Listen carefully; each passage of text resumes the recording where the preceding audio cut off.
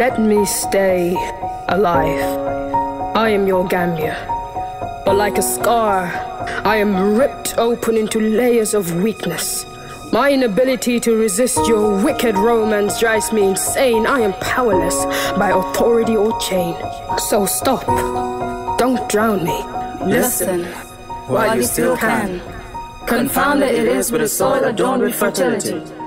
Our Gambia. But it's sickening how our backs are broken by empty promises our leaders make, starving us on debts in foreign aid as the persons with power practice politics, preach to never practice putting power over people, with policies weaker than papers they are printed on.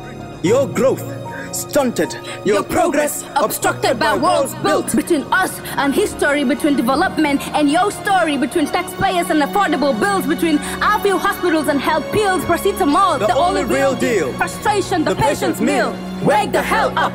Listen, let this sink in. See, our education system is buried into chaos, where school is a sanctuary for fraud and exams a getaway rhythm. Unemployment becomes the new swag, and our youth, goddamn ticking time bombs. Where politics ruled, our economy broke. Society ignorant, so lost.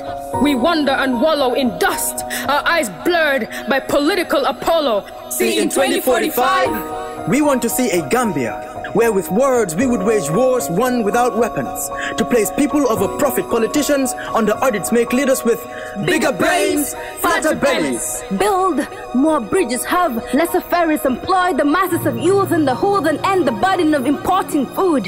Unlock the cages to cheaper data, watch us flock with the world, flying 5G feathers. And with NAWEC, we reconcile 1,000 miles with sufficient lights through our days and nights.